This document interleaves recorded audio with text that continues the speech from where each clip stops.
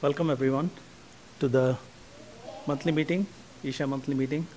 I'm glad to see so many of you have come here today. This is a new location and we have been struggling to find a location that is sort of permanent, but nothing is permanent here, right?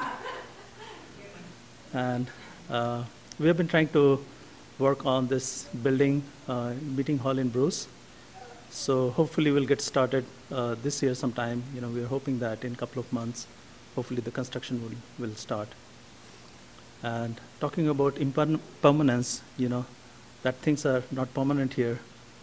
Recently we lost two great souls, Donald Uliberry, who was a great friend of Ishwaji. He was living with Ishwaji for 30 plus years, I believe, and you must have seen him drive Ishwaji around everywhere. And so he had turned 90 recently, and suddenly his health deteriorated, and he left us. I used to meet him often because of company work, and he was doing well, and suddenly I found out that, okay, he is not doing so well. He was in the hospital, and and things kind of went south from there. Great soul, I had some wonderful memories with him. I was fortunate enough to meet somebody who has given Ishwaji company for such a long time. And Ishwaji, whose picture you see here, of course, most of you know. Those of you watching online, for the first time, maybe this is my master, Ishwaji, Ishwapuri. And so Don was really lucky to give Ishwaji company for such a long time. He was Isha board member as well as president for some time. Probably, I do not know. This was before my time, before I got involved with Isha. But he served Isha for quite some time. And of course, he served his master, Ishwapuriji. Another soul that left us was George Aiken.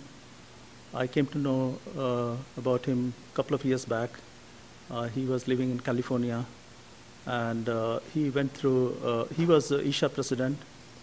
He held that position for 1 year, and he went through some illness, and then recently, just April 12th, he left his body.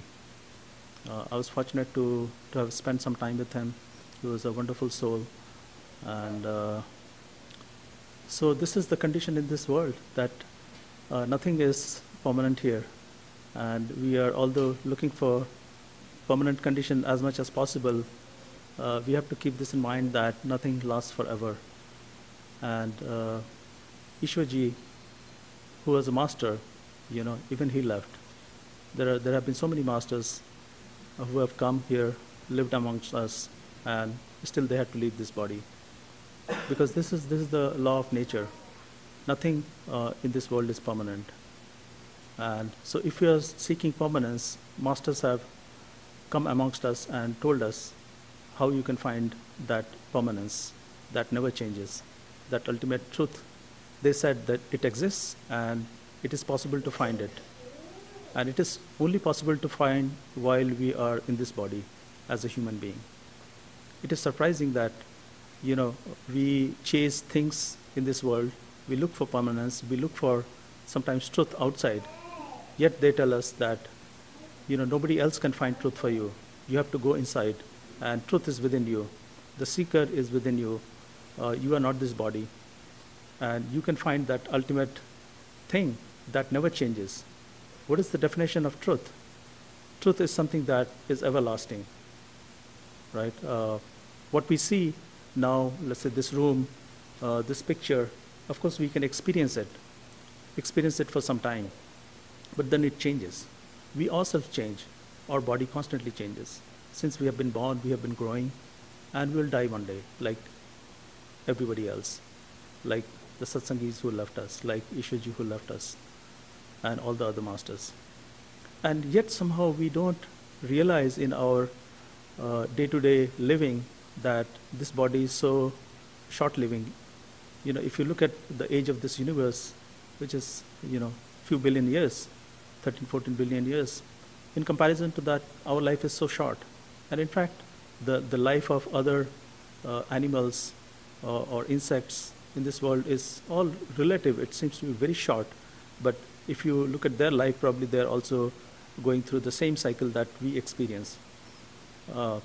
And we forget this fact that while chasing the dreams of this world, attachments of this world, that this life is for a short time here. And only in this life, somehow, we are able to find that ultimate truth, which is everlasting. That is so strange, Before I came on this path, before I met Ishwarji, I was also chasing a lot of these things, like many of you who have been probably since birth, there has been some pull, something guiding you from inside, that the place that you find yourself in, it is somehow not the right place, because you see so much upheaval in this world and your own personal experiences, right? A lot of people have gone through difficult personal experiences in their life as a child, as an adult, there is this, life has so much variety. No two experiences are alike, and no two suffering and joys are alike, right? We have so many relationships that give us a lot of pleasure, and at the same time that give us, sometimes equal amount of pain, right? A child is born, it gives us so much happiness. I mean, I'm a dad, and my son is about to go to college, so I realize the pleasures of having a child, But then at some point you realize that the same child who was so cuddly, who was so cute, running around, when he grows up, he has his own, personality, and he can fight with you, he can disobey you, he can completely run in the opposite direction. And he thinks that, I don't understand, of course, as he's developing his own personality, character. And so it's obvious, I have been a rebel myself, I've fought with my dad, mom.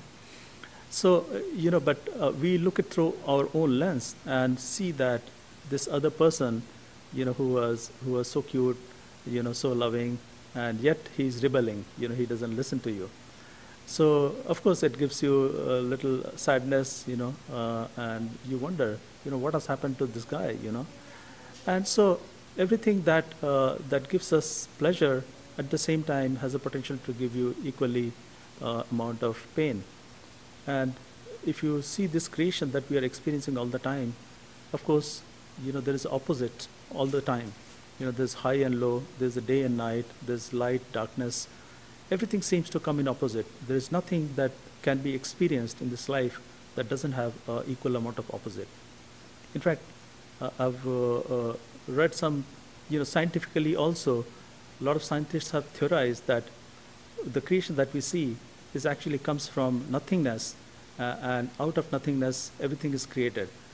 Some scientists, who have a little more philosophical, artistic bent, who were able to have extraordinary experiences outside of this physical realm, came back and told us that, the planets, objects that we experience, and the space that is around us, they are in equal proportion. And so the solids like Earth, Sun, different planets that we have, they get created at the same time. The space around that seems to get created. And if you take out the space, there won't be any object floating in it. It's strange. And so I feel that not only in our experience, subjective experience, we see that there is opposites. There is pain and pleasure. There are a lot of emotional up and down. And in terms of scientifically measured things also, like, you can look at the sunlight and you can see objects, and yet in the dark you cannot see anything. There seems to be, contrast. There seems to be opposites, and they are in quite, there is a scale between them. There is a spectrum of things that we experience. And so, if you, and masters have told us that, anything that is born has to die, right? It is the rule of this nature. It is the law. and it is ever changing. So they have, because of our situation, because we have been trying to, we have been feeling in our heart that this is not our place somehow, because we don't like so much ups and downs.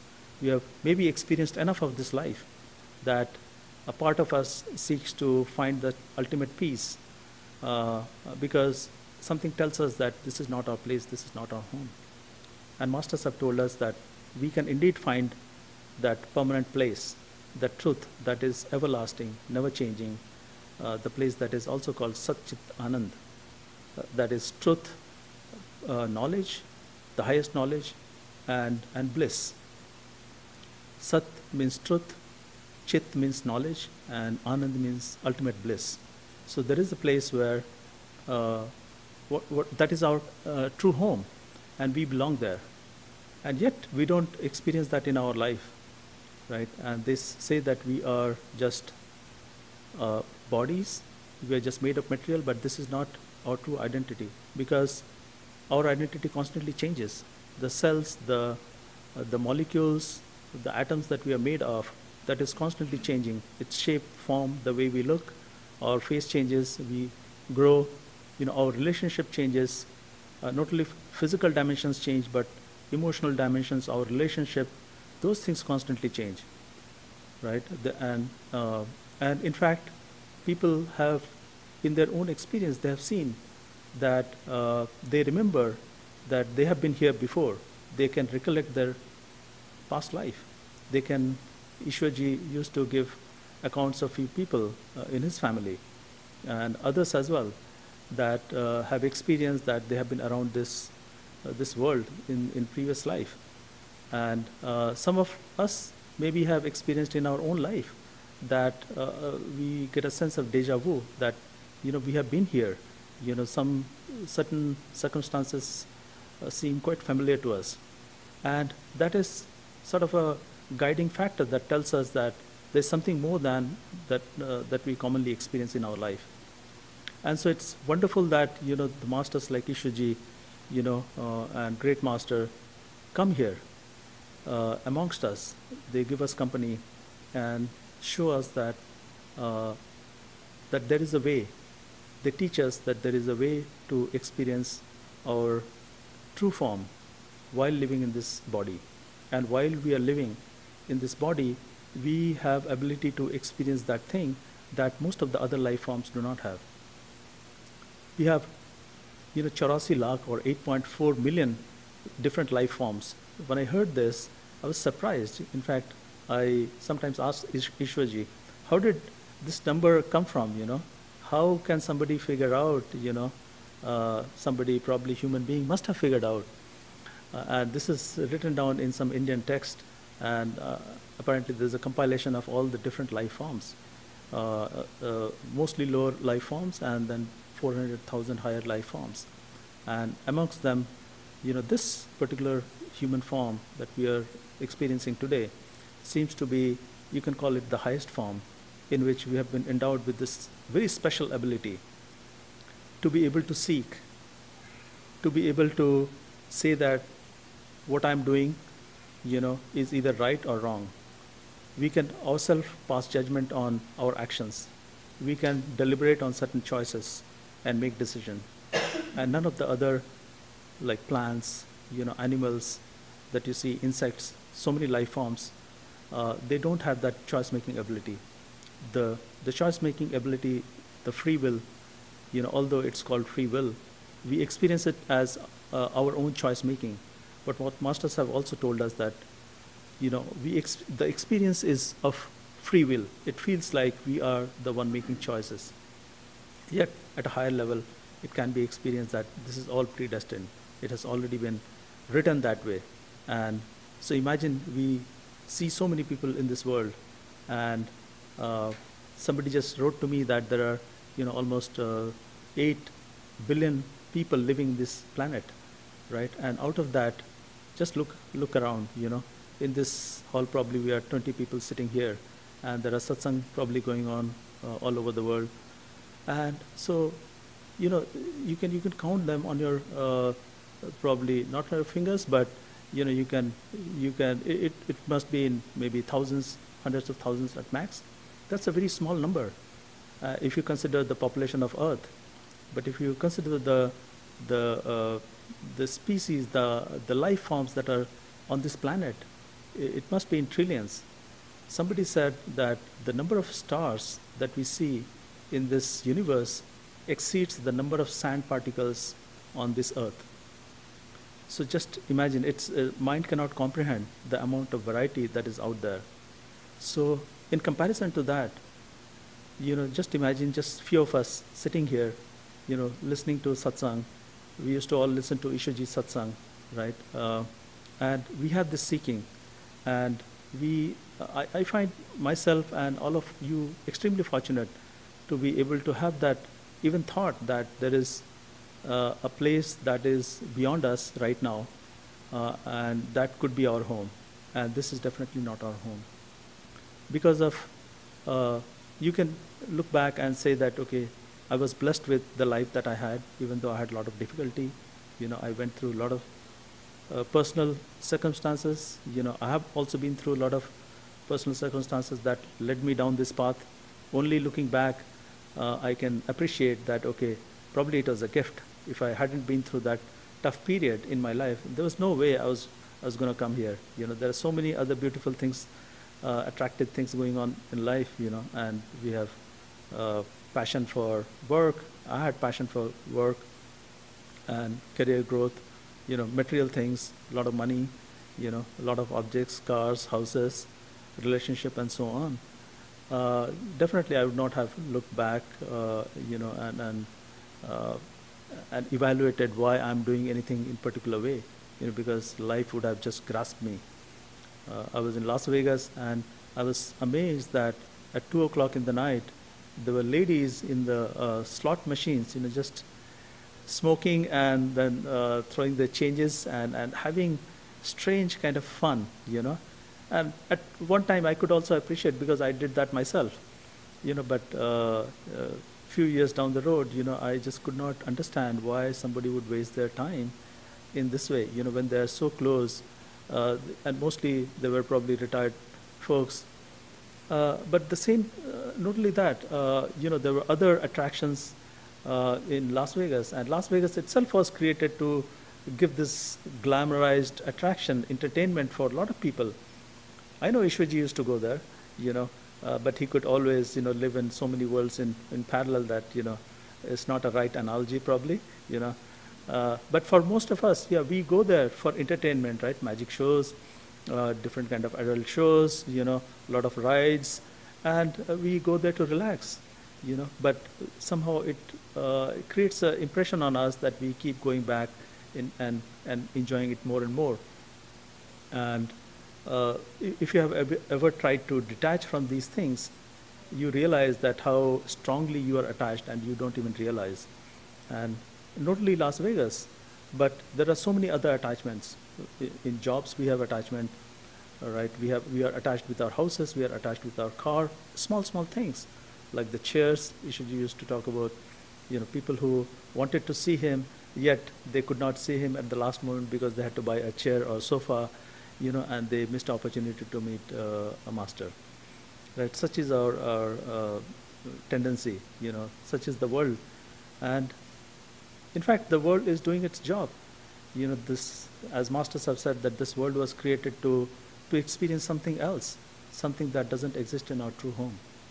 If in our true home, all we are experiencing is truth, knowledge, and bliss, what is the point of creating this world? And so this world was created to experience something that is not available in our true home. And through analogies, they have said that only when we go back, we will be able to truly appreciate what we created. Because as the souls, we'll be dancing in joy, and other souls who did not left the Sachkhand, or the ultimate home, they would be surprised that they are equally in bliss. What is the difference between us who experienced this and went back versus them who did not even think of leaving that place? And we would be telling them that you don't know what you're missing. You don't know the kind of experiences, ups and downs we experienced, which is not experienceable in that true home, because that is the place of ultimate bliss. So it has a purpose, but As long as you are enjoying, you are having a fun time here, enjoying all the attraction that the world has given you, and maybe a little bit of miseries, then it's great, because this world was actually created to give you that experience. But at some point, we have a tendency to get stuck in that experience. What do we do, right? I mean, we find ourselves stuck somehow, that we can't get out of this. So if we decided to come here from our true home, if we left our true home and got trapped here, it seems like there's no way to get out, And then masters have said that it can't be that we did not come here without any plan. We just jumped in this experience without any plan. If we are all knowledgeable, if as a creator, we could determine what kind of experience we wanted to have, and then somehow chose this experience where we are trapped in this misery, we are not a creator in that case, And masters have said that we are actually a creator, but we are experiencing this individual life, individual identity. We have separated from this totality of consciousness, that one soul, one, you can say, super soul or creator that can experience everything. Ishuji gave this beautiful name, totality of consciousness, totality of awareness. So soul has this awareness, and it can have, and it is consciousness. By definition, consciousness means the ability to have awareness by itself, and to be able to perceive things, to be able to conscious of other things. In fact, there was a master called Raman Maharshi. He also wanted to get this realization. He wanted to understand who he is, and of course he must have heard from other masters that we are not this body, and he wanted to find out what happens when we die, and he was seeking truth. So he did this experiment on himself, that he tried to remain still, completely still, and he acted as if he's dead. And in the process, he found out that even though his body was almost dead, and because he was able to still himself completely, he realized that part of him is still alive. He's still able to think. So he wondered, what is it about me that is alive? If I'm dead, am I dead completely, or am I still alive? Is there a part of me that is still alive? So masters, similarly, other masters have told us. There was a master called Swami Vivekananda, and he came here maybe 100 years back, 120 years back, and he said that all of us are divine beings. We all have divine potential. It's just that we haven't realized it. We are equally divine as the creator. If we could only find out the true potential in us, then we'll realize that we are divine. And so we are part of that soul. We are part of that ultimate consciousness. But we are not experiencing as that ultimate consciousness. We are, because we wanted to experience something else. And we went on this adventure out of Sachkhand, and here we are. And the question is, can we go back? We feel that we cannot go back ourselves. But if we had all the knowledge in the world as a creator, why would we create something that will lead us down this path where we feel we are stuck? We cannot do anything about it. But Ishuji used to say that indeed we had a plan. It cannot be that we are so dumb to go into a recreation ride like a Disneyland, where we don't have any way to come back from Disneyland back to our home. We, of course, do not want to call Disneyland our home, and we don't want a situation where we can never get out of that place. So indeed, we made a plan, and the plan is actually beautiful, that we feel helpless in this life as a human being, and we have been endowed this special ability of seeking through free will, and we can judge the situation we are in. We can look at how things are going in our life. We take our deliberate action into making choices, And we feel that we can determine our own life. And through seeking, at some point we get tired of living this life, tired of all the different relationships that we have formed that give us a lot of trouble, or sometimes we don't have enough material wealth. And so pain comes in so many ways, and we are trying to get out of this pain.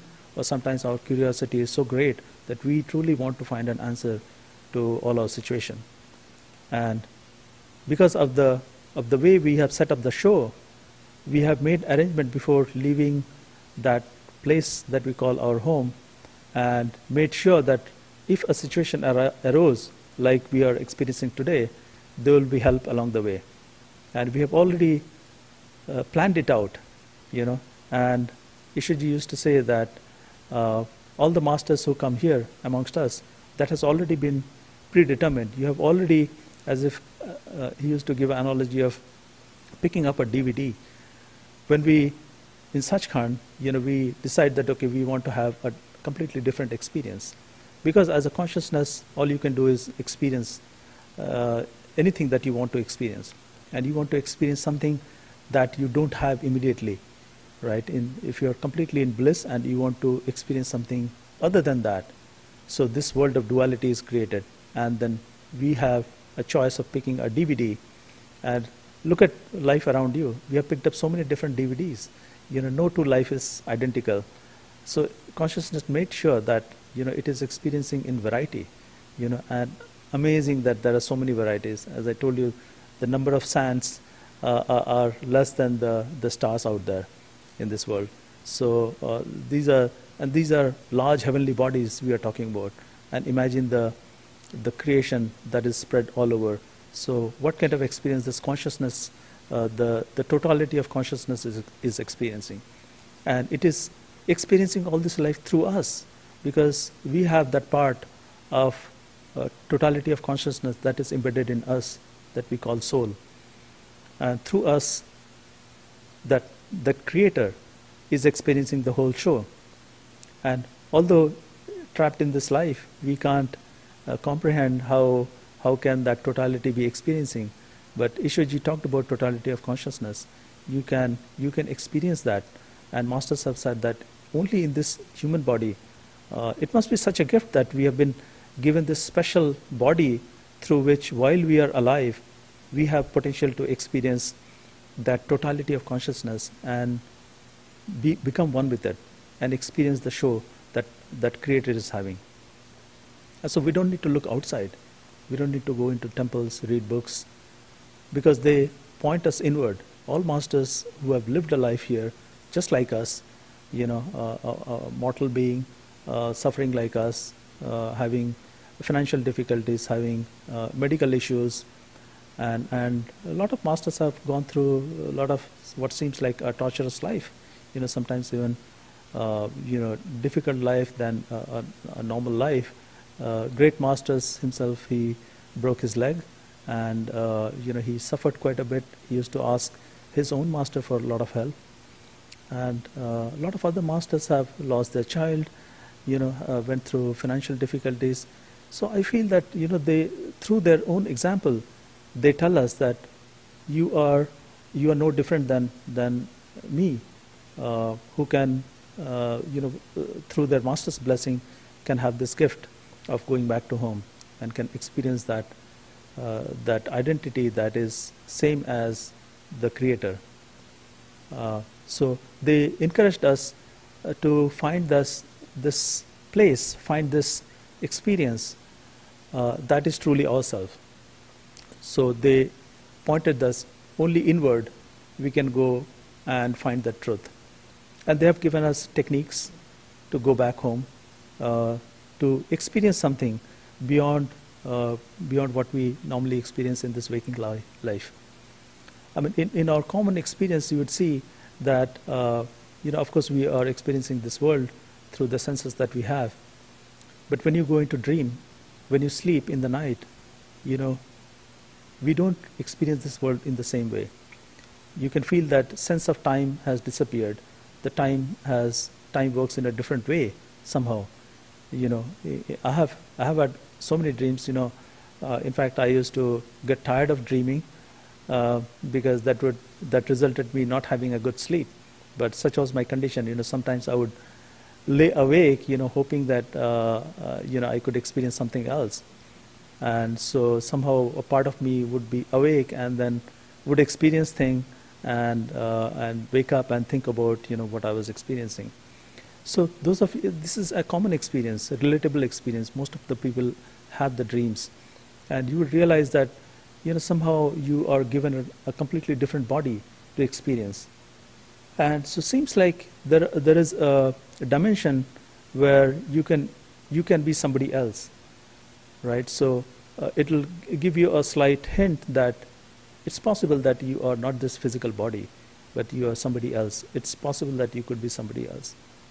Ishuji used to talk about Fahin, a Chinese philosopher, who saw a beautiful dream in which he was flying like a butterfly in the garden, and he saw a lot of colorful flowers, and he was surprised to see the vividness of that dream. And upon waking up, he related this dream to his friends, that he was a butterfly. And of course he was challenged by his friends, who, of course, a man talking and claiming that he was a butterfly, that could not be true. But Fahin's experience was completely different. While he was dreaming, he was completely convinced, and even after waking up from the dream, he believed that he experienced himself as a butterfly. So you can have those, if you're blessed, or if through luck, you can have those wonderful experiences that unlock a part of you, that makes you think, what is it about this world, this creation, Of course, scientists, try to explain away things materially, through laws of nature, but they still cannot explain, or they cannot see your dream. This is such a personal experience that you can talk about these things to others, but it will be hard to make a believer out of somebody else who doesn't want to believe because they haven't had that experience. And a lot of people, a lot of saints in the past have had these experiences, and through stories they have conveyed that the life that we observe right now is not the only reality. There can be so many other realities. There was a king called King Jagannath. Master Ishuji used to relate some of his stories, and one time he after having his because he was a king, he had a sumptuous meal, and then he had a little nap, and then in the nap he went into a dream, and he had this vivid dream where he was fighting with his neighboring state and went into this vivid fight, and he lost his kingdom, and he became like a beggar, going from street to street. He was really hungry, and then he was amazed at his condition. He thought he was a king, and yet he was suffering, and he kept thinking in his dream, why this is happening to me? Eventually, after a lot of struggle, he woke out of the dream, and he was so disturbed by the dream that he could not distinguish one reality from the other, because at one point he thought he was a king, and he had this kingdom, and yet in the dream he was experiencing a life of a poor person who has been evicted from his kingdom. So he could not decide what was the reality, because you can experience such realities in your dreams or through other experiences that is almost indistinguishable from the experience that we are having now. And Master Ishuji, of course, talked about different levels of creation where you can have different experiences. And so I think one of the trick is how to forget our body. So when we go to sleep, we don't have the sense of this physical body, this material body, right? And out of that, because we are conscious being, we have to experience something. So when we go into the dream, we lose consciousness of this body, and some other body, shows up in our dream, and we experience this dream body. And I have experienced flying around, falling from great height, playing with animal, I'm sure a lot of you must have had. So what seems to be common is that we still carry on this notion of who is experiencing. You know that you are the one who experienced this dream. Fahim, when he woke up from the dream, he said he is the one who dreamt it, right? So there seems to be a continuity in this part of you that is experiencing, even though the experiences are constantly changing. You're not experiencing your body all the time, the same physical body. You don't have the same name. You don't have the same relationship in your dream. You carry on a completely different identity in your dream. You take on another body, and you don't have these physical senses, yet you experience through some other senses, right? And Ishaji also talked about causal plane, where we can experience everything at one time. We don't have to have these senses, the physical senses that through which we experience right now. We don't have to have those senses split apart. Right now we are seeing, hearing, tasting, touching. Those experiences are completely apart. And the way we believe this world is actually a material place, or there is nothing beyond that, is by corroborating one evidence against the other. And if we find multiplicity of evidences that tells us about the same object that we experience, then we believe that it is actually true. When I knock on this table, a sound, we can hear a sound, and I can feel the table, and we can see the table, and we sort of cross-check one evidence against the other, and we end up believing that, okay, yes, it must be true, that if I'm able to see, if I'm able to touch, it is there. Sometimes maybe you can imagine, but when you are able to hear it, and you can ask another person who is also looking at it whether the table is there or not, it gives you a reality, it gives you objective truth, right? This is how science also works. So we end up believing these worlds, the creation around us, and definitely we can't get out of this. And the masters have told us that there is a way to go back inside and find ultimate a reality that exists beyond this. So if we are able to at least get a glimpse of what could potentially exist outside of the normal life that we live in, it creates a window of opportunity through which we can maybe try our best and try to practice the way masters have told us, and try to make the window bigger, try to go out of that window and experience something else. So dream example is often given, Raja Janak's example. He, upon waking up from his dream, that was very real, he called his master and wanted to understand, whether me as this king living now, is it real, or the dream that I was part of, that was real. And Ashtavakra, his master, at some point, once he started looking for answer, finally Ashtavakra gave him this answer that King Janak, you are the person that you experienced in the dream was not real, and the person that you are experiencing right now is equally unreal. Nor dream was real, nor this physical experience is real. You are beyond this. And in time, he was able to realize who he truly was. And so is case with all of us. And masters, through their own experiences, have related that they are as ordinary as us, right? Through their suffering in their life, but because of their master's grace, their own master's grace, they have been given this experience that that gave a conclusive proof that they are not this human being, and not only just them, but everybody that we see around us, living in this human being as a human being, they can have that experience. So they are as ordinary, sometimes more ordinary than other people, because if they are not ordinary, if they have special power, then we won't be able to connect with them. Probably we would think that, okay, this person, who he claims to be a master, he has some supernatural abilities, and so yeah, he can have that grace, and he can achieve this place where he can see himself as the creator. He can be one with the creator. He can watch the whole show because he has these special abilities given to him, because he's not a human being, But he shows that as his example, that he is equally a human being as rest of us. And so that gives us a hope And through the special unconditional love that only masters at that level can shower us with that, because they are overflowing with so much love. They can see themselves as the creator, and they see all of us as part of that creation. They see that we are truly a part of this consciousness that have limited the awareness. And if that limitation wasn't put in, we could not be experiencing completely different facets. Look at the amount of life that is there in this world, and everybody has its own perspective. And this creation is constantly going on.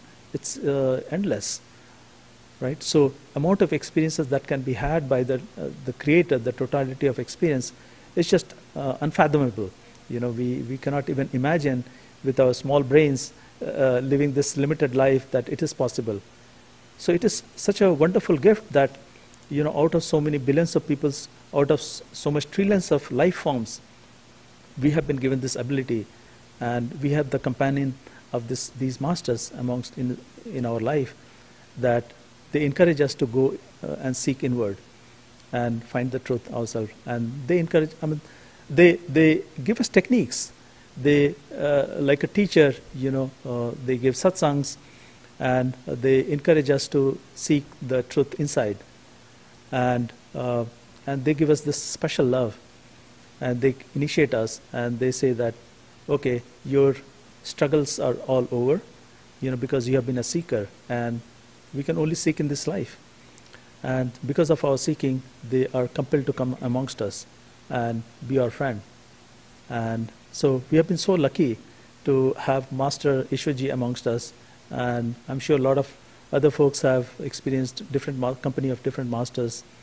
I've known so many satsangis who have been blessed to be initiated with a lot of different masters, including Ishwarji. And so the best we can do is remember the teachings that he had left with us, especially in my case, my Master Ishwarji. And through his grace, he has given me this work, which I'm trying to do as best as possible, in this impermanent world, trying to seek different venues. And I'm so glad all of you are here to give me company and really encourage me, and give me advice. And I'm truly thankful to all of you. And with this, I would like to conclude. And remember Master's message, that's the best we can do. And we'll continue to see you, hopefully in a little more permanent world, which will be in Bruce. And we'll continue to do our best, that's all we can do. And he always said that do your best and leave the rest to him. And so, and there was a mantra also that was coined, Sadguru par karo bharosa, fir kuch na karo afsosa ji. So leave everything on your master, and then don't have any regrets.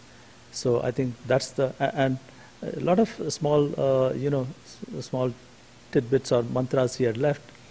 Like, doesn't matter what's happening in your life, ups and downs, say so what, And I try to tell that to my son, and he of course gets mad at me. Yeah. So I try to do that with myself, but I know it's hard, because we still have the responsibilities, a life that we have to live, responsibilities, different roles that we play in our relationships. So we still have to keep doing that. And masters, through their own life, they have shown that they never let go of the responsibilities they had. They had their own jobs, right? They performed their regular duties. So we still have to, we are part of the show. A part of you can observe this show and appreciate the life that you have, the ups and downs. You don't have to get too attached to it. Say so what, and try to live the example that masters have shown themselves. And so I hope to see you soon. Next month, the satsang is going to be from Bruce, and yeah, it's going to be a Memorial Day weekend. So, and I'll try to do some of the seva in the garden myself, which I truly appreciated while Ishwarji was here. So I love doing that, and it's my opportunity to again go back there and see the construction, that is about to happen, and meet a lot of folks in Bruce. So I hope I'll be able to see some of you, and if not in person, then through YouTube. Thank you so much.